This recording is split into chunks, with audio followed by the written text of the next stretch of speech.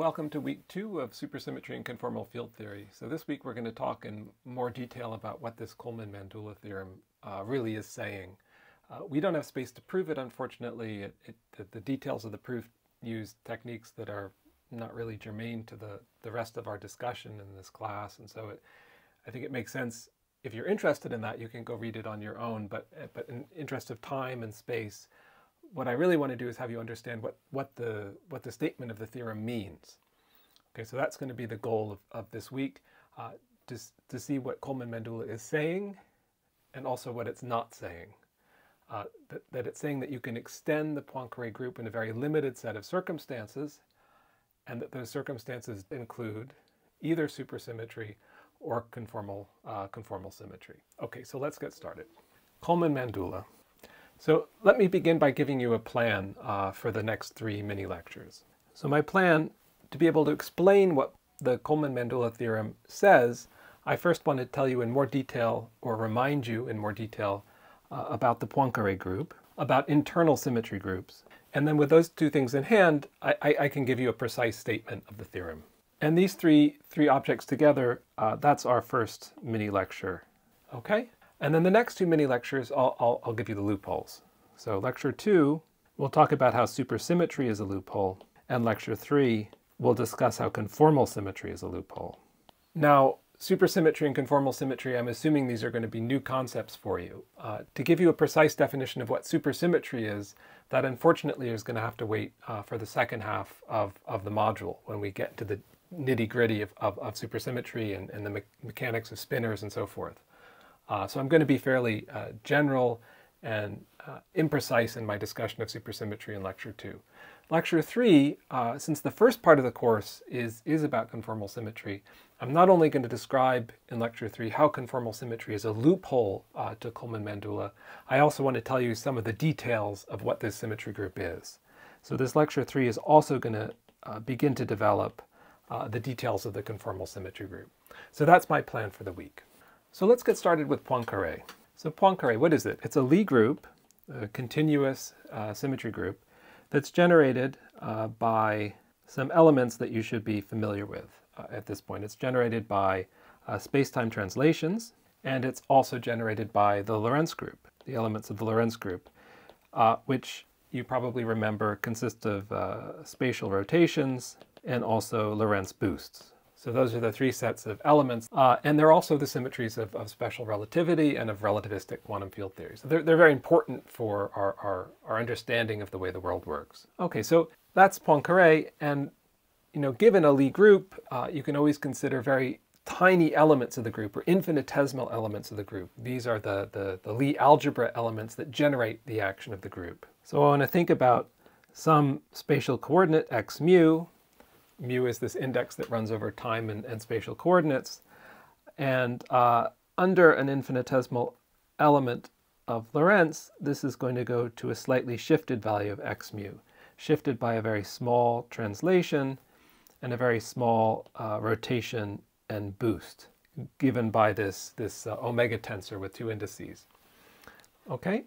And so if I have this infinitesimal element, I can also consider the amount that my spatial coordinate changes, the difference between the new and the old value of x, and that's of course given by this infinitesimal translation and this boost rotation.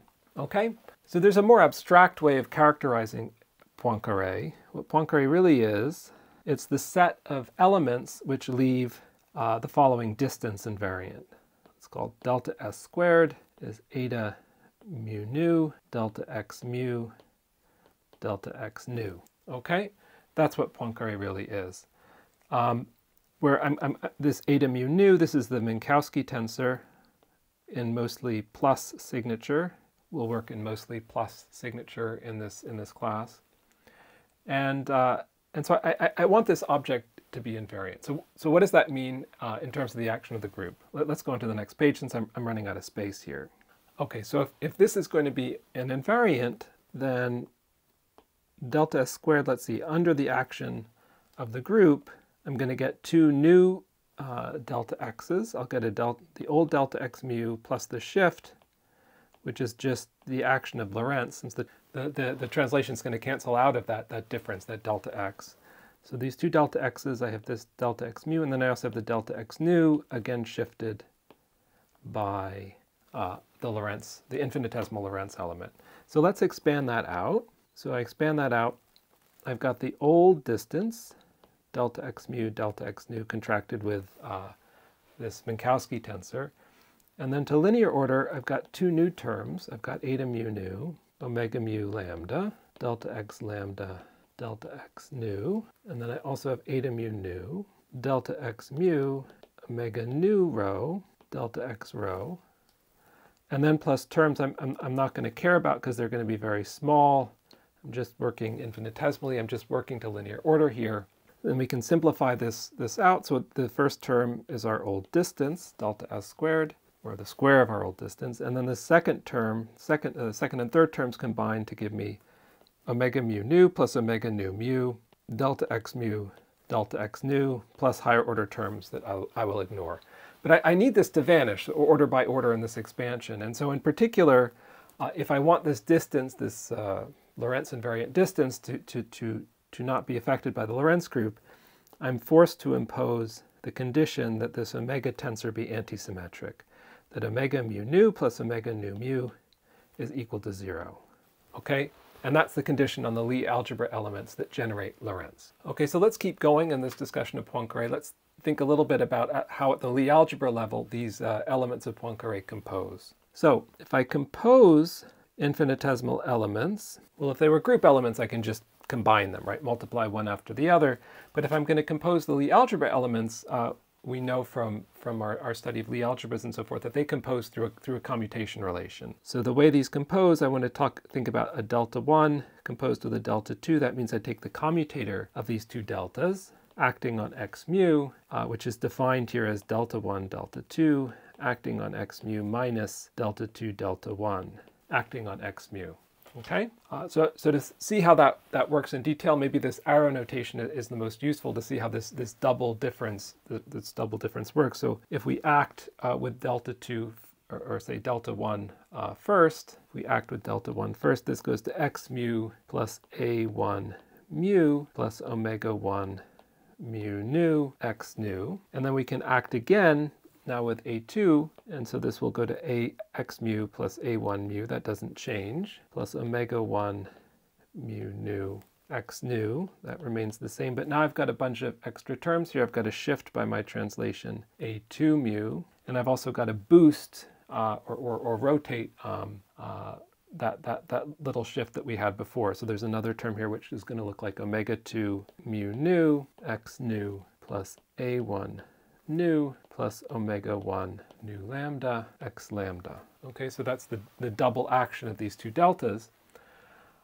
which means in principle, that if I compose the two, now I can write delta 2, delta 1 as the difference between the new value and the old value, delta 2, delta 1. What is this?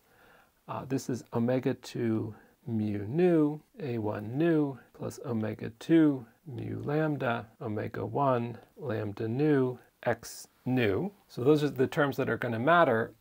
And then there's some other terms that are going to drop out of the difference. So there's going to be some other terms here that I won't bother to write down, but they're going to be the same no matter if I act delta 2, delta 1 x mu or delta 1, delta 2 x mu. Okay, so that's the important point. So at the end of the day, what I get from the commutator is I get delta 2, commutator delta 1, acting on x mu.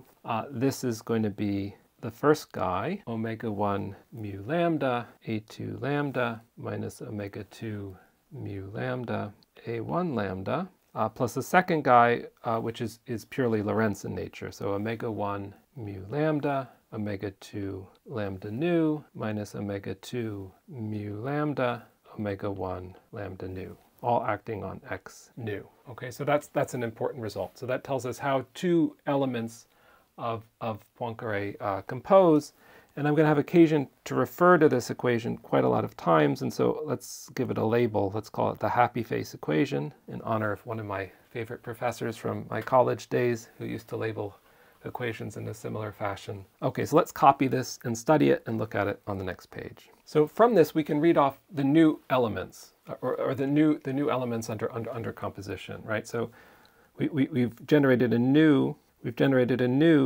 infinitesimal element. It has there's a new translation here, which is the composition of a Lorentz boost with the old translation. And there's a new Lorentz generator as well, omega mu nu, which is a combination of these two original Lorentz generators, omega 1 mu lambda, omega 2 lambda nu, minus omega 2 mu lambda, omega 1 lambda nu.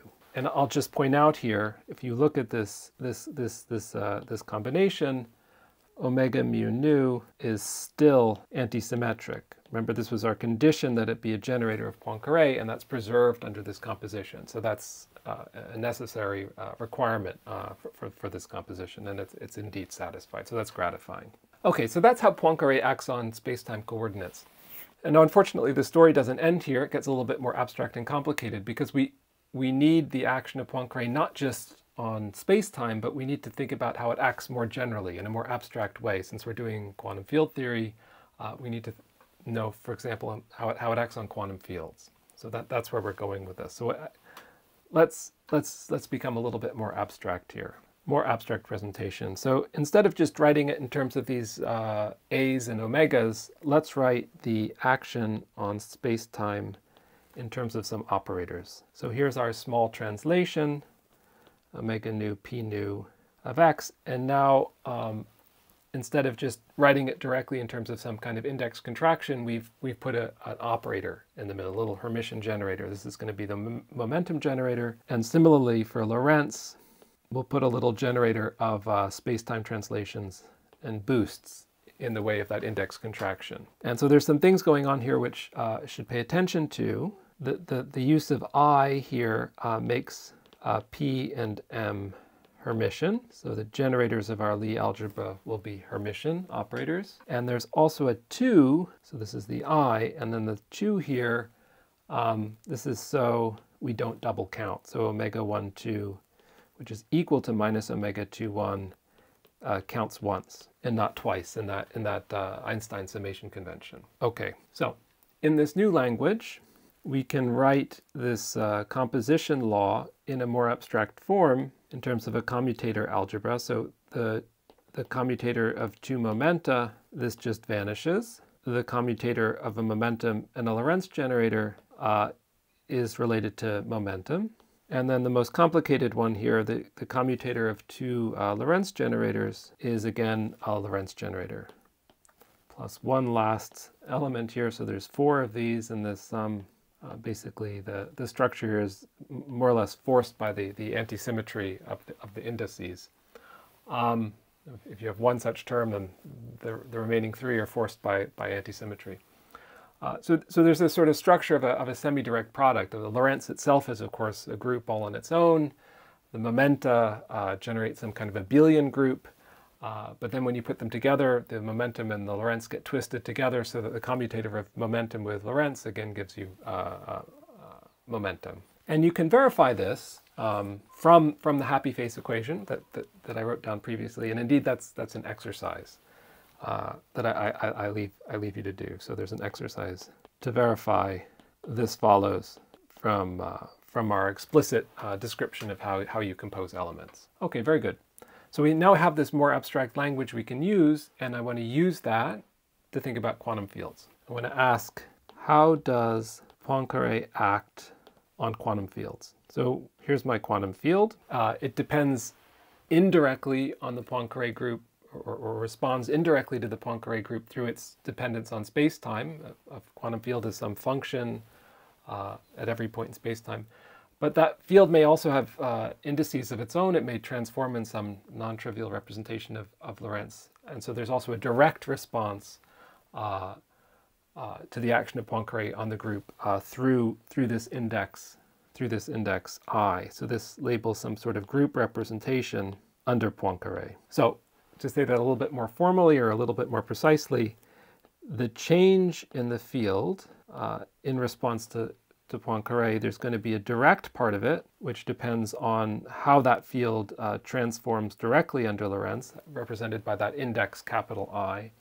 And then there's also going to be an indirect part, which depends on how Poincaré acts on the space-time point of which this quantum field is a function. So this is the direct response, and this is the sort of indirect response because of this dependence on x mu.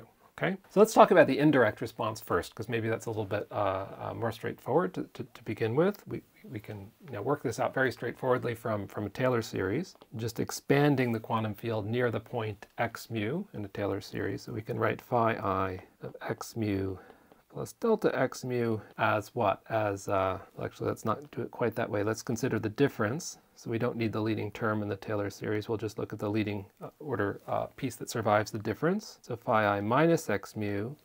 So the leading thing that survives that difference is the change in x, the delta x mu, times the derivative of the field phi I of x mu. And then of course we can expand delta x mu. We know what that is for Poincaré. It's a translation plus a boost or rotation. When I see I'm doubling indices here, which is bad, so let me fix that on the line above. Let's just give that a different index so we don't get confused about what we're contracting. Okay, so that's the indirect response of the field. And now the direct response, I have a claim here, and the claim is that this I, or capital J index, is only a Lorentz representation. That the action of p mu, of momentum, of translations, is only through the dependence on space-time. So I can represent that purely as a derivative. I mean, it's an interesting question whether there might be quantum fields that have some index that responds to translations, but it's in most of our experience it doesn't come up. I don't know of any examples where this might be an issue.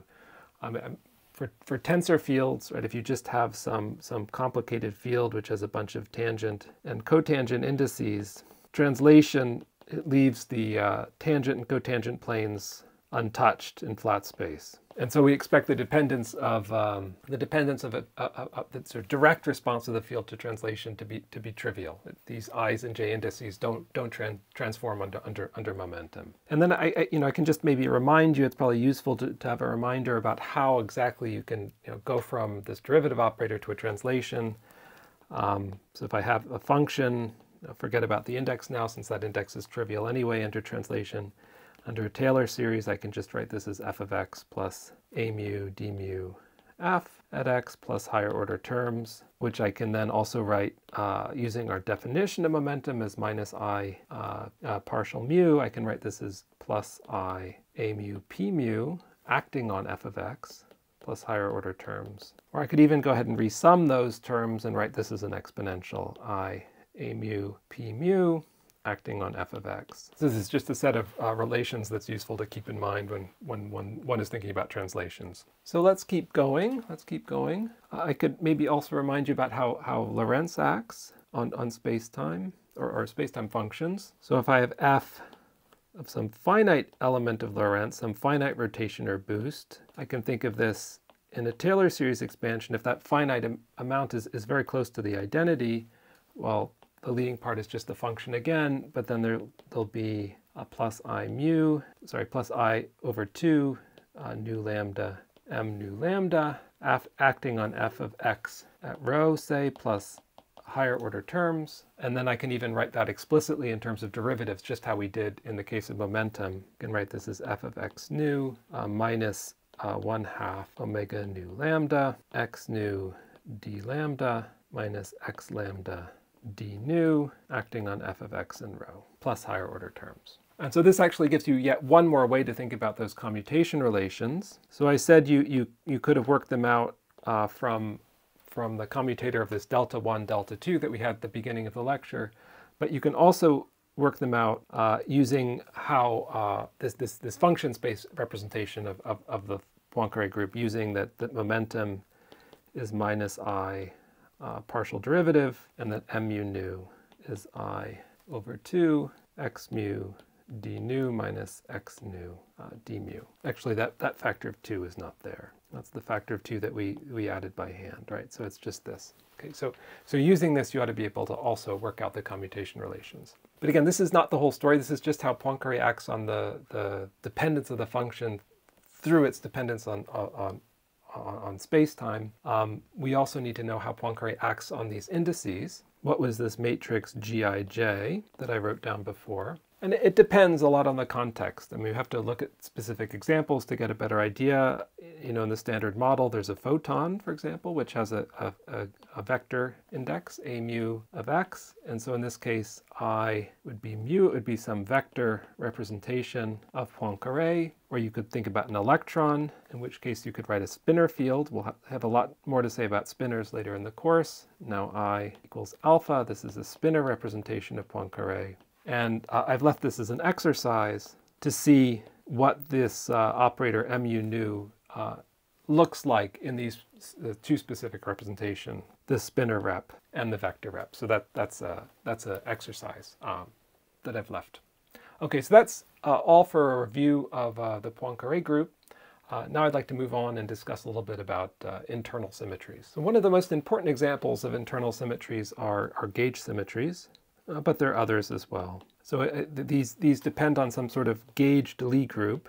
And so given this gauged Lie group, this continuous internal symmetry that has this local transformation rule, there's an associated underlying Lie algebra, and let's call the generators T sub A. So again, just like for Poincaré, you can compose the Lie algebra elements using a commutator. So if you take a commutator of two of these elements, Ta and Tb, they're given by yet some other elements summed over some so-called structure constants F, A, B, C. And we'll work in conventions where the generators are Hermitian. You may find from time to time people like to work with anti-Hermitian generators for Lie algebras. You just have to pay attention to what the conventions are. And these FABC are the so-called structure constants. Look, just give an example. If we think about, say, the quarks in the standard model, we can think about a quantum field which has a spinor index alpha, but now the quarks in the standard model also transform in the fundamental of a gauge group, the fundamental of a SU3 Lie group. And so they have this extra index as well, indicating this internal symmetry group. Okay, so we have these internal symmetries sometimes. And now, given all these symmetries, we're guaranteed some conserved charges. You may recall Noether's theorem, one of the most important results in quantum field theory, that the generators for each continuous symmetry give a conserved charge, or they are a conserved charge. Maybe the most important example of this is the energy, which we can think about as the time component of the form momentum. That's just the Hamiltonian, or the energy of the system. This generates time translations. So if you have a symmetry under time translations, you should have a conserved energy. Okay, so given some physical system or some problem in physics, the first step is often to identify all the conserved charges. And then if we restrict, say, to quantum mechanics, what does that mean? We should look at everything that commutes with T, everything that commutes with Hamiltonian, with PT. Because we know if it commutes, then those operators are mutually diagonalizable. You can reduce things to eigenstates that are simultaneously eigenstates of all of these conserved charges, and that's often a very good way to start to solve a quantum mechanics problem. So in our case, what do we have? In our case, with Poincaré symmetry, we have rotations which have a conserved charges which are called angular momenta. So if the system is symmetric under rotations, then angular momentum should be conserved. And these are what? In 4 space-time dimensions or 3 spatial dimensions, those rotations are mxy, myz, and mxz. The rotations in these planes, in the xy plane, and the yz plane, and the xz plane. But not the boosts, mxt, myt, and mzt, because they don't commute with the energy. So the purely spatial rotations do, so those are a nice set of conserved charges, but the boosts don't, so we drop those. And then we also often want charges to mutually commute, in which case we probably don't want to keep these 3 angular momenta. In quantum mechanics, we might just say want to keep Jz, which is also known as mxy, rotations in the xy plane. And we might want to keep the Casimir, which is the sum of the squares of these guys. And that's the maximal set of charges that we can keep that correspond to angular momentum. Okay, so that's it for Poincaré. That would be the set of conserved charges. a couple corresponding to angular momentum. We'll also have the conserved charge corresponding to energy, and also the spatial translations. So we'll have conserved momenta as well, the spatial momenta. But now if we have internal symmetries as well, another important example are the TA, and Noether's theorem tells us if we have these internal symmetries, Noether's theorem tells us that they will commute with the Hamiltonian, that they generate conserved charges as well. Okay, so why have I gone through all of this? It seems like we're getting a little bit away from Coleman-Mandula and supersymmetry and conformal symmetry and all that. There's a method to my madness. The point is that I can now state what Coleman-Mandula is in a little bit more sensible framework, having reviewed what the situation is. So Coleman-Mandula is a much stronger statement than Noether's theorem, at least in this context. Coleman-Mandula states that these internal symmetries commute not just with the energy, but with all of the momenta, and also all of the Lorentz generators, okay? And therefore, that these TA are in a trivial representation of Poincaré, that they extend the Poincaré group in a completely trivial way. So to end this lecture, let's give a statement of the theorem. In any space-time dimension, d greater than or equal to 2, the only interacting quantum field theories have Lie algebra symmetries, which are a direct product of Poincaré with internal symmetries. So you can have Poincaré and you can have internal symmetries, but the way they interact with each other is trivial. They basically don't interact. There's no commutation, non-trivial commutation elements between the internal and the Poincaré elements. Okay, so that's the statement. And now we're going to show you in the next couple lectures how this isn't quite true. Well, it is true as far as the assumptions of the theorem go, but we'll show you how supersymmetry and conformal symmetry provide loopholes, interesting loopholes for this theorem. Okay, so join me next time for some more exciting stuff.